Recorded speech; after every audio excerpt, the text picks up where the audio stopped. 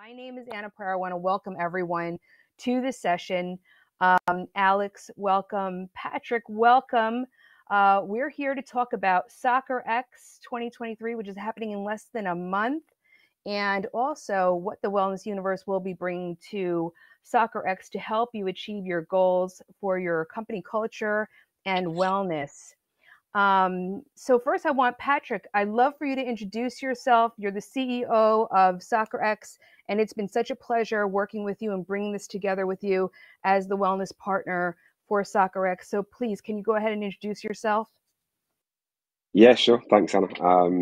Probably quite a lot to live up to after that intro, but yeah, CEO of Soccerex for a couple of years now, with the business for four in its entirety. I'm based in the UK, so I live on the south coast of the UK, originally from East London, but as you know, split my time between here and thankfully Miami, which there are obviously worse places to have to split your time between the UK and there. So pretty blessed to do that. And as you say, we've got an event in 2.5 weeks. So it's literally around the corner, which will be our fourth in Miami, and our 50th physical event in 27 years. So milestones everywhere this November in Miami. That's fantastic, and I'm so honored to be part of this with you. And Patrick, you're doing an amazing job of doing the event. I understand it's sold out. People are wanting to get into the doors and basically cannot get in at this point. So I want to thank you for taking this time and allowing us to do a 3-ticket giveaway to the event here today to a live attendee of our session here. So hang tight for 1 minute, Patrick, because I want to get to your story because it's so interesting. Not only your professional background and your career, but also your personal story. So hang in there for 1 minute. Alex, I want to welcome you to our talk, and I'm so blessed to have you as our partner for our corporate wellness solution that we're going to be unveiling at Soccerex. And I want to say thank you so much. So do you want to take a few minutes and introduce yourself? Sure. Hi, everyone. I'm Alex Bowden. I am the CEO and founder of a company called PEOPLEfirst Talent and Retention Consulting. So we are, HR, which doesn't sound very exciting, but what we really like to do, what we talk about doing, is helping change the world one workplace at a time. And we do that through the lens of culture and creating great cultures where people can thrive and love what they do. We're really passionate about it, and well-being is a huge piece of that, and often a piece that gets segregated or separated off. Just as culture often gets separated off from things like the bottom line and your operations and your productivity. And so we're really trying to change the narrative and bring it back into focus that people are at the center of everything, and all those things impact how we do business. So happy to be here, happy to have this conversation and be a part of Soccerex. It's my first time, so I'm excited. And we have a really cool panel we'll be hosting that day. Yeah, awesome. And I want to definitely talk about that panel a little later. And again, my name is Anna Pereira. I'm the founder of the Wellness Universe. And it's just a real honor to be bringing wellness solutions through Soccerex. And I'll give a little bit more about my story and what makes me passionate about why we're bringing it through Soccerex a little later. But Patrick, it's been such an honor. May I call you Mac? Yeah, please do. Everybody else does. So, yeah. All right, great. So Mac, and we're friends, right? That's how we speak to each other anyway. So I think that we're friends. I consider us friends. Great. So I mean, it's been a real pleasure working with you and seeing how dedicated you are to Soccerex and seeing how you work from behind the scenes and how important it is for everything to be perfect and for all of what's going on to be perfect. And due to your, I think, really your long and dedicated career, both in commercial and having a love of soccer, and also a real passion for wanting to give back to kids and through soccer. I love who you are and where you come from and everything that you're doing. First, can you share a little bit about what Soccerex actually is and what can we expect if we come to this event? Yeah, sure. As I mentioned, we've been around for 27 years. The business was started by Duncan and Rita Reevy. Duncan was the son of a legendary England manager and Leeds United manager of the 70s, Don Revie, and effectively it was started as a way of kind of bridging a gap between the people that work within football. How do we network? How do we bring people together to discuss, hot topics, trends, issues? How do we troubleshoot in the game? How do we get people to lead from a thought leadership perspective, or from a lead by example perspective? How do we bring the people that are running the game together, to share best practice ideas, to talk about new products, new ways of doing things? And really, it was about shaping the conversation, not necessarily initially by driving change, but the debate that brings about the change, if that makes sense. So, when you bring the kind of powers that be that run the game, from FIFA to the MLS to La Liga, and bring them all in one place, great things do happen over a couple of days. And I think that one of the things that I always say to my commercial guys when speaking to clients is that, if they want to work in football or soccer, as I even call it now, it would take a really long time to meet the kind of people that come to our event.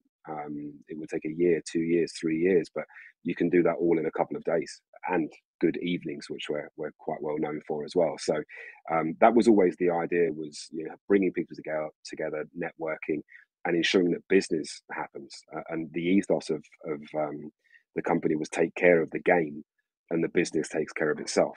And we've still carried that motto on now, really. Myself and the team are all football or soccer people, maybe bar one or two that are still very good professionals, but don't have the maybe same love of the game. And I think that when you truly care about anything, it does get that extra 10% out of you, right? And you strive for, even though some describe perfection as the enemy of progress, I think you can at least aim for it, right? And maybe fall a little bit short from time to time. But yeah, I think so. If you look at how it's evolved down the years, and we've done digital events during COVID, and actually they work pretty well for us, in terms of bringing people together even easier, because they didn't have to fly, all around the world. And I think that it's only a small factor that we always decide to host our events in wonderful cities like Miami, that make sure people come along. That people do get a lot out of our events. There's lots of business that happens, lots of conversations happen, and we've worked with every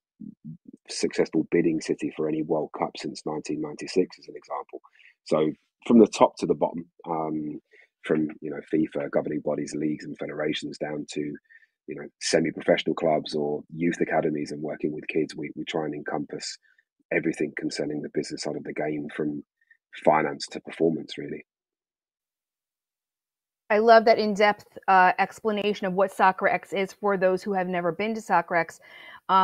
So it's and to bring all these people together, you do this through.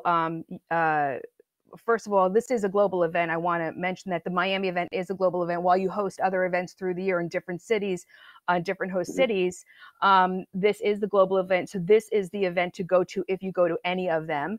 But I want to say that it's through talks that Soccerex actually curates and creates these of the moment, most important type of topics with the leaders in the industry. You curate these conversations from your stage, and then there are the partners that, like the Wellness Universe, who will have talk time on our stage. And so you have these amazing talks going on. You have these networking opportunities in the networking cafe, and various places and spaces through the event. And then there are also vendors, correct? Yeah, so we'll see about 2,000 people, 2,000 to 2,500 people from, if we take last year as an example, there were 70 countries represented in Miami, which is pretty incredible. This year, there'll probably be more. If you look at the amount of exhibitors or partners that we have for this event, it's pretty much doubled in size from last year, which is pretty incredible. And yeah, we've almost got three main components. You've got the content side, where we cover everything that's relevant to the game, and people like yourselves come in to deliver talks on certain topics of importance in various sectors or various fields that are relevant to people that run football clubs or associations or governing bodies or leagues. Then we've got the expo component, where you've got our exhibitors who have a product or service that's relevant to a football club, and they want to do business with them or sell a product to them. And then we've got the networking things like the cafe. We've got speed networking sessions. We've got activations with partners. We've even got a pitch, so you can come and show your skills, Anna, as well, and take some penalties or something, and really immerse yourself in that. So And again, we've got, a fantastic VIP networking reception at a place called the Regatta on Coconut Grove, which is one of the most incredible venues we've certainly hired, and a social evening went into Miami on the 14th. So it's a pretty hardcore couple of days. I'd say maybe bring some hangover cures and some soft shoes is probably the advice I'd maybe offer anybody that's not been before.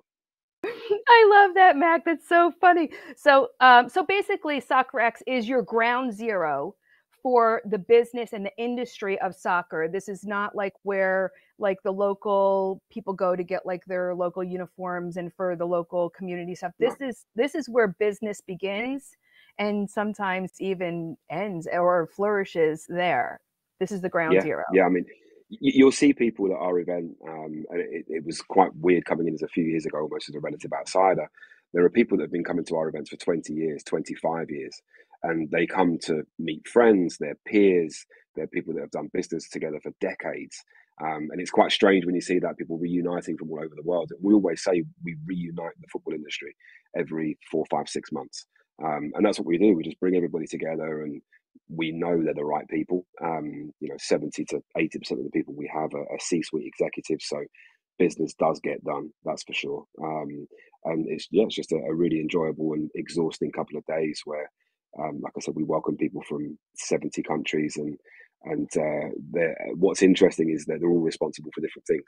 So you'll meet somebody responsible for fan engagement, you'll meet people responsible for HR or the well-being of people that work within the organizations, or performance or sponsorship or whatever.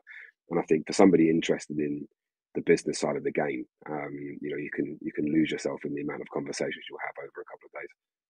I love it, Mac. Now, I know that we've taken up a lot of the time talking about what Soccerex is, but I felt it was really important so everybody really gets an idea and understanding of how epic and instrumental and game-changing this one place with all the players involved who meet up here, and how life-changing and transformational it can be. But I want really quickly to learn a little bit more about you in like 2 or 3 minutes, like 2 minutes, if you can just tell us about your story, because I know that your story, your personal story, has really impacted the trajectory of your life. And if you want to share with us a little bit about that. Yeah, sure. So I think I grew up in the 80s in a rough part of East London to Irish parents, at a particularly rough time for Irish parents in London. We all remember signs of no blacks, no Irish, no dogs. So I actually have a T-shirt that says "More blacks, more Irish, more dogs," which does offend some people. But so it was a tough place. It was an honest place. There was a good community there, but you had to look after yourself. And I had a few incidents as a kid, as you know, where I was quite badly attacked, and I was brutally stabbed, and I had my face obliterated, which is why I've got new teeth, because my face was obliterated with a couple of titanium baseball bats when I was 13.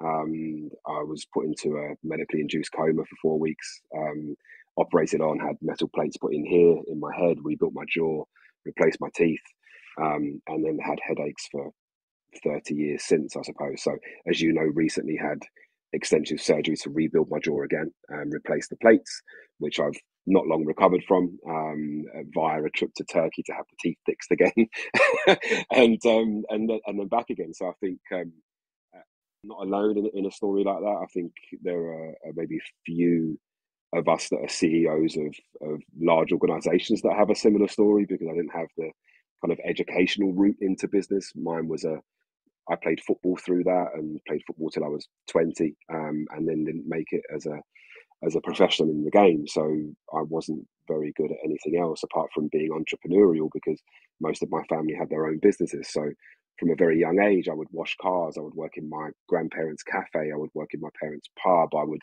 work anywhere for £5, £10, and that's why I say to my guys, it's impossible to outwork me. You can't really, and as you know, I don't sleep much, so that's certainly a part of that as well, which helps me to cover various time zones. But yeah, I think I had an ability to communicate and get on with different types of people, which led me to a career in sales. And I rapidly grew, or ran up the ladder, if you like, in the city of London, in the media world of advertising and the commercial world of TV and publishing. I was the youngest UK sales manager at 24, the youngest UK sales director at 27, running a sales floor of 100 crazy people, which was incredible for me as an opportunity. And I've always tried to lead from the front and look after the people that work for me. And as my grandparents would have said, treat the janitor the same way you treat the boss. And don't step on anybody on the way up, because you might need them on the way back down. And there's been enough peaks and troughs in my life, certainly as there is for everybody else, which makes me thankful every day for waking up doing what I genuinely love to do. And as I say to my children, if you do what you love to do, it doesn't make it perfect. It doesn't mean you're constantly happy, but it's a lot easier to get up on a cold, dark Monday morning in London and make it all happen again when you did it the week before. So yeah, I think my story is one of sales, really commercially, from a career perspective, and running sales teams or training sales teams and taking over failing businesses and commercializing them and moving on. That's not why I ended up at Soccerex. It's always done pretty well, doing pretty well now too. So yeah, we've only just started. We've had a crazy phoenix from the Flames 18 months, but between myself and the team, I've got a great team around me, as you know, really good people that are in it for very similar reasons to me. And we all come from similar backgrounds. Nobody born with silver spoons or anything like that. They're all incredible workaholics, which means you can message most of them at 7 a.m. or 10 p.m. and you'll get a pretty swift response most Mac, of the time. I love how your team supports you and supports this event. I want to say that a few of the things really struck me. First of all, I know that you know what it was like to be bullied, so you know what it is to need support around you and to have those well-being and wellness pillars and influences, and also those tools to go to. And also the way that you are as a leader within your organization, you understand how company culture and the culture of your organization definitely impacts, everything, and down to, the money, down to where time, energy, and money is being spent. So what I like to do is I like to now pass this over to Alex, and thank you, Mac, so much for sharing all this with us. Alex, I would love for you to tell us a little bit more about your story and why you're passionate about, representing and bringing a strong, empowered culture into an organization and how that all dovetails together. Sure. So when Anna told me I had to follow Mac, I told her I quit. I'm not showing up today. So pretty incredible story from Mac. Thanks for sharing that. Mine, a little bit less, extreme, but I have a background in dancing. I was a professional dancer before getting into business. Did it my whole life, went to school for dance. I went to Ohio State. It's the #1 program in the country at the time, and got my degree in dance of all things, as well as, 100,000 in loans. And that was not the smartest decision I ever made in my life. And moved to New York, did the whole thing. I got hired in my first audition for an off-Broadway theater. And about a month into training for our first show, I was stuck at home in Hurricane Sandy. And I got an email from the choreographer. And right before the hurricane, the last interaction we'd had was the director had lined us all up and wanted to see how we looked as a group. And then essentially, the choreographer had to email me and tell me that I was fired because I wasn't skinny enough. I didn't fit in with the rest of the women, which is not the first time I'd heard that. I'm probably built more like a soccer player than I am a dancer. But that was a pretty common rhetoric growing up. And never let it stop me, but that was definitely a blow after, my whole family was super excited and everyone knew that I got my first gig. And so after that, it was really just working 15, 16-hour days, 4 jobs to make it in New York, and realizing this isn't going to sustain me, and this is not the life I want to live. I don't have time to dance, and that's what I moved here. So now what do I do? So what led me into HR was really what I call my quarter life crisis, and being 25 and realizing, I couldn't go back to school because I already had so much debt. I couldn't afford it. And I didn't know who would hire me with a dance background. I didn't have any easy parallels into anything else. The only thing I had done a lot of was I nannied, many years, watched kids since I was 10. I'd had all kinds of other jobs and odd jobs. I'd worked in nonprofits. I had worked a lot with dance therapy for children and adults with special needs. That was a huge passion of mine, but none of those really correlated into a new career. So when I got a call one day, I'd moved to Cincinnati, Ohio, and I got a call from a recruiter. She thought I'd be a good fit for this marketing company because I'd done some social media. I'd done, dabbled in different things. I'd been an executive assistant before, and I'd worked with hiring people through nonprofits to go into inner city schools and run dance programs. So she, put me up for this job. I got the job. I was paid more money than I'd ever made in my life, which was not a lot. I was paid $36,000 and benefits, and I was like crying. I was so excited because I was making $27,000 living in New York City. And it really changed my life. And about a month in, they approached me and they're like, "Oh, you have experience, interviewing and hiring people. We have a recruiting committee. Do you want to be the co-chair?" And I was like, "Well, I'm not at all qualified for that, but okay, sure, let's do it." And after a couple months, I just really had a knack for it. And within that year, they promoted me into hiring full-time and HR full-time. And I really built my career from there at that company. And then after having my first son, I decided that I wanted to start my own business with what I had learned I was also passionate about. And I didn't think I'd find anything I was passionate about again after dancing. It had been my whole life. But I realized I was really passionate about people and creating environments where everyone can thrive and being able to connect people to opportunities where they can feel like they can use their, God-given talents and be the best version of themselves. And that doesn't have to be one thing. It can be multiple things and multiple careers. And so having a unique background coming into a corporate environment and realizing that many other people in that environment came from non-traditional backgrounds. Some of the top performers did not come from, the traditional resume that they were looking for, having to change the minds and perspectives of the whole leadership team of what that needs to look like to have a top performer. Seeing that change, that whole corporate culture change, and being in an environment where I felt like I was taken care of. And it was, an amazing feeling. I was like, why isn't everyone doing this? Right? We're missing such an opportunity. So when I founded my business, I did, career coaching and helping people make that jump into something new. But I also really focused on helping businesses develop environments where people can thrive, hiring people that really can bring a skill set into an organization that doesn't necessarily have to match on paper what those expectations are, and creating an environment where they're supported and they can enjoy what they do. And when that happens, people are really, really powerful, and what they bring can be, world changing. So that's why I connect back to culture and how I kind of found my way falling backwards into HR and what I do today.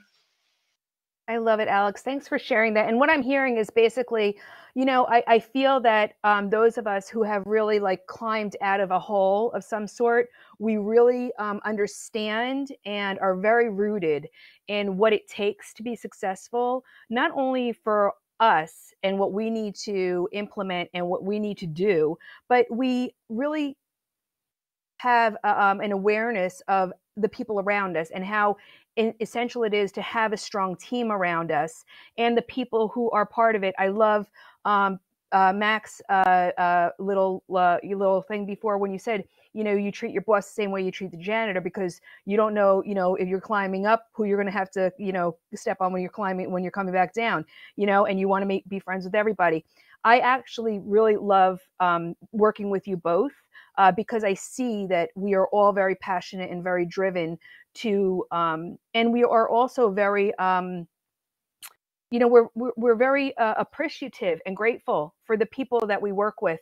And we're blessed to have that. Not every organization has that. And there is the divisions between the divisions within organizations, or the sectors within organizations. And this is why I'm really passionate about what we're doing, Alex, and what we're bringing to Soccerex. And I'm so grateful, Mac, that you see how instrumental it is to bring a solution where culture, company culture, and wellness coming together. It's almost like, I'm going to date myself now, folks, the Wonder Twin powers, if you watch Hanna-Barbera back in the day, coming together. And it's like power, the Wonder Twin power activate.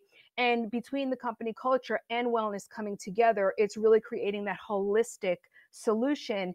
And I, for one, myself, have seen from being one of the owners in Bordeaux FC, which was at the time a 138-year-old club. We made it to position number 4 on the table. They've been champions and winners throughout their career and in the first division. But I saw a different side of it.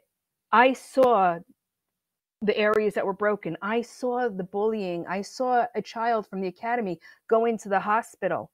I saw the women who were invited, our women's team, go to the UN and speak at the Women's Week about the discrepancy between the pay and in women's sport versus men's sport. And I saw them outside of the UN saying, we're cheering them on. We were like, oh, great job, ladies. Wonderful representation for the sport, for our team. We were the only team invited there. There was other dignitary speakers on the panel. And I was asking them, basically, how do you feel? Like, how is it to be, a woman player? And this was back in 2019, before like the bigger things started happening, like the World Cup and USA winning. And then it kind of looked like that was kind of like the tipping point when that happened. And I was like, how do you feel? And they're like, oh, we just go to work and we play the game. I'm like, my jaw just dropped. I had to pick up my jaw off the ground. And I was just like, no. I'm like, you are all icons. You're all influencers. Every man, woman, and child, boy and girl, look to you as a superhero. You need to embrace that. And you need to walk with that and know how important you are and everything that you do, how it affects everyone in the world. And now, and Mac, as we were discussing this before, I'm so proud to see like little boys wearing women's jerseys, like that part of the game. I'm not here to specifically talk about women's soccer, but it's up and coming and really an amazing piece of the soccer big picture, that it's wonderful to see it being raised up now finally. But I was saying at that time, there's so much more that you're influencing. So now to even see young boys wearing women's jerseys. But what I'm saying with this personal story of mine is I've seen, for a woman be playing on a League One team and not feel that they're special, not feel that they have influence, not feel that they have power, to me was mind-boggling. So I know that behind the scenes that there's help that they need. Sure, we give what we need to soccer teams and to sports teams for the physical side. And I've seen that there's not much being done for the wellness and the well-being side. And I think that you would agree, Mac and Alex, you're being introduced to this new industry for yourself, that there are certainly gaps that need shoring up. And this is why I'm so passionate to be representing wellness and be representing company culture at Soccerex. Mac, what do you have to say to that? Yeah, I think it's really interesting actually, because and it's not just in sport, but in any culture where there's a desire to win, whether that's on the field, whether that's commercially with your bottom line, a lot of the wellness or the well-being of the people around that kind of gets forgotten about. Coming first or hitting target or whatever it might be is the number one and sometimes the only thing people care about. And actually, there are really long-term ramifications for ignoring the well-being of the people that are on that journey. So, one of the things that we do consciously and subconsciously is provide a really flexible environment for my team that enables them to spend time with their children. It enables them time to go away. As I said to them last week, we're at the really overwhelming stage of our event where sometimes, after working a 15, 16-hour day, you can feel like the whole world's falling on you. So if they need a day to actually step back and breathe and make sure that they've got the ability not just to deliver their jobs, but to still be well for themselves and for their family and their loved one and their kids, it's imperative that we do that. And I think a lot of the time, football is probably one of the most guilty sports of ignoring, wellness of not just people on the field, but people forget about the people in the back office. They've got to sell tickets, they've got to sell jerseys, they've got to generate sponsorship revenue, they've got to build the new stadium. The targets get bigger and bigger the higher up the chain you go, right? And it's really, really easy to just think everybody's okay because they're doing a good job. I've done a good job most of my career, but I've also battled with depression and weight and painkiller issues through my operations and things like that. And sometimes you forget about that when you think, wow, I've still got to make target, I've still got to sell this partnership, I've still got to build this event or whatever. And football now, thankfully, we're seeing a lot more people being a bit more outspoken about mental health in particular.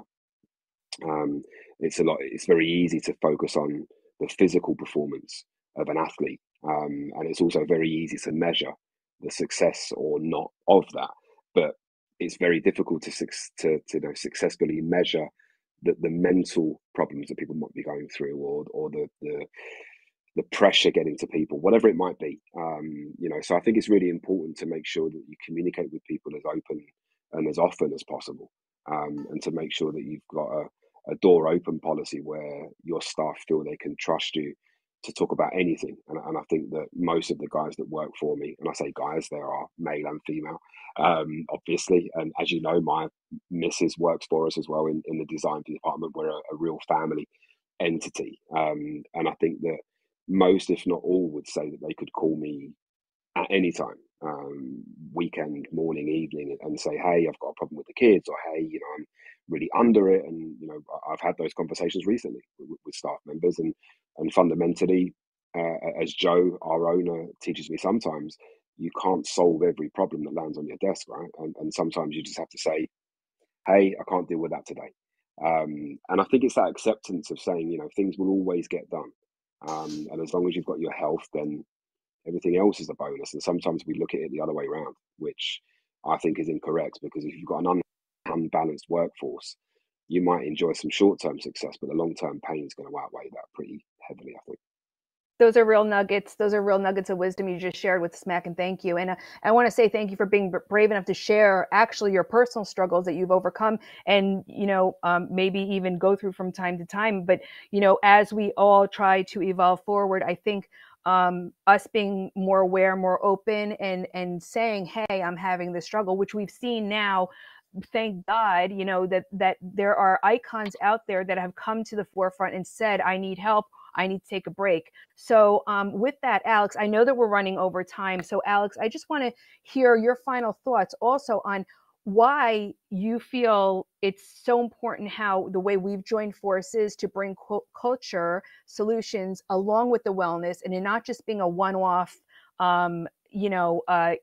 tick the box for the wellness piece, or just culture, and how and why what we're doing makes it different and makes the solution a winning solution for an organization. And while you're doing that, by the way, everyone who's with us here, that we're giving away 3 tickets to Soccerex. I'm going to be pulling the winners in the back end. So if it looks like I'm distracted, I'm going to be pulling some winners.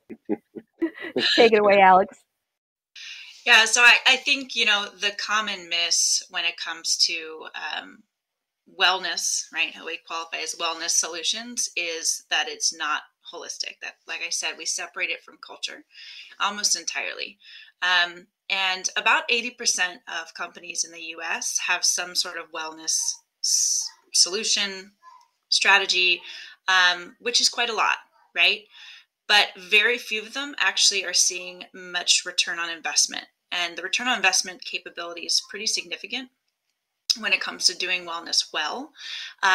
And the reason why a lot of those fail is because they are, either blanketly placed on top of an organization without actually understanding what their people need, or maybe it's, one small facet of, hey, we're going to offer, mental health through our benefits, which is wonderful. That's a great offering, but that doesn't address, everything, and not everyone will take advantage of that benefit. So really being able to look at it from the culture of the organization as a whole, because the whole is made up of individual people, right? So if individual people are not well, then it's going to impact your culture and your organization.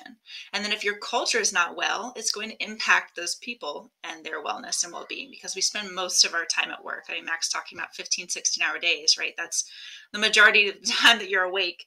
And so if you're in a toxic culture, in a culture where you don't feel seen or heard or valued, that can have a very serious impact on your well-being, your home life, everything, every facet of who you are. So it becomes a very complex and entwined problem to solve. And I think that's why people kind of throw little solutions at it, because it feels overwhelming to tackle. But what we do is we really look at it from three lenses that we think is most important and break it down from there. And the way we do that is we look at it from the executive level or leadership level's idea of how their organization is doing, right? So we benchmark, how do I think my company is doing? How do I think my people are doing in terms of engagement? And then we benchmark the people within the organization's viewpoint, so a little bit more objective or from a different angle of how they think the organization's well-being is doing, how the leadership is engaging with them, how safe they feel, psychological safety in terms of sharing problems or challenges, giving feedback. And then we also take a look at evaluating the individual well-being. And so we're bringing all three of those angles into the overall structure and strategy of how do we tackle the well-being of the organization as a whole and all the individuals within it. And I think that's, the best way that we have at this point to really make sure that we're solving the problem holistically and not just taking it one angle at a time. Now, we do have to break it down in bite-sized pieces, right? You can't change everything at once, but there should be a plan behind it. And many times we have a strategic plan, we have a financial plan, we have a marketing plan, we don't have a people and culture plan. We've done a survey of over 250 CEOs, and actually less than 10% have a people and culture plan. So as much as we realize they impact the bottom line, we're doing very little to strategically plan around it. So that's what we're trying to tackle with changing the way we work for the better. Thank you, Alex, and thank you, Mac. I want to thank you for your contributions to this conversation today. I want to let everyone know that I put in the Soccerex website's link, and also what we're actually bringing to Soccerex. It's also on that second link, and then the corporate wellness solution. Thank you, Sharon, and the corporate wellness solution. More on that on the third link. Oh, and by the way, Alex, you have about 2 seconds to speak about the panel conversation and the conversation we're bringing with these two amazing women who are going to be part of it. Yes. So our panel is on Tuesday, the second day of Soccerex, and it's about transforming mindset through a culture rehab and then the hidden costs of a broken culture. So we're going to talk about, the actual data behind the impact of people in the bottom line, because as Mac mentioned, right, many times we're driving performance, we're driving results, and we leave out the fact that we need people to make those results. And if they're not operating at their full potential, that's going to impact your productivity and your bottom line. So we have amazing speakers. We have Lisa Bontasumi. She is the CEO and founder of AF Mindset, and she is a social worker, and she has a psychology background. So she talks about the psychology behind sports and the impact of mental health and well-being in their ability to perform. And then we have Danita Johnson, the president of DC United. And so she's going to be sharing her experience of, the impact of leadership and changing the culture of DC United through the experience of COVID hitting right when she came in, and having to really champion people through such a challenging time and still produce results. So it's going to be a really interesting conversation. I'm excited to hear what they have to say, and excited to really just give them a platform for other people to hear their experiences on why people matter in this equation of performance. I love that, Alex. Thank you. And if anyone has any questions, just please put it in the chat. I'm so sorry that we didn't have a lot of time left and we actually went overtime. But I also want to share with you who the winners are of your ticket to Soccerex. I want to let you know this is a ticket to Soccerex, a $650 value, something around that. No accommodations or travels included with that. That's just the ticket, but we get to see you there in person. So if everyone's ready, I have the names. So congratulations, Jesus, Marlene, and Sweta. So I will be emailing you. Congratulations. I will be emailing you after the event. And so I will connect you to get those tickets. You're welcome. And there are some tickets still available. So Mac, they can go and get their tickets right on soccerex.com, correct? They can, yeah. We're issuing NFT tickets this year through Sports Illustrated, so slightly different. But yeah, we've got a few available. It will be standing room only, I would have thought. But yeah, I think we've got maybe 40 or 50 left, I think. Oh, awesome. And just so you know, if you do already have a Soccerex ticket and you just won one, it is transferable. So you'll be able to bring your friend now. So thank you so much. Mac, thank you so much for joining us. I know you're a super No, busy not at all. CEO. This has been amazing. I love bringing a little bit more of the Soccerex conversation to the world, and especially your conversation too. You've become a really dear friend to me through this process, and sharing who you are and what you're passionate about really means a lot to me. Alex, I can't be more blessed than to have an amazing partner with you taking this journey with me. I didn't really get to share too much about myself and my passions, but really creating that holistic solution like we talk about, because it doesn't help if you're giving someone, a mindfulness class, or if you're doing something, in culture here, but you're not bridging those gaps and you're not having buy-in from the top down and from the bottom up, because then everyone's still having their individual conversation. And having this bridge is really, I think, it's kind of what I have always envisioned as the winning elixir and the winning mix, and gives an organization a real strategy, and for them to get behind and for their people to get behind and invest in, so they have the success and long-term success.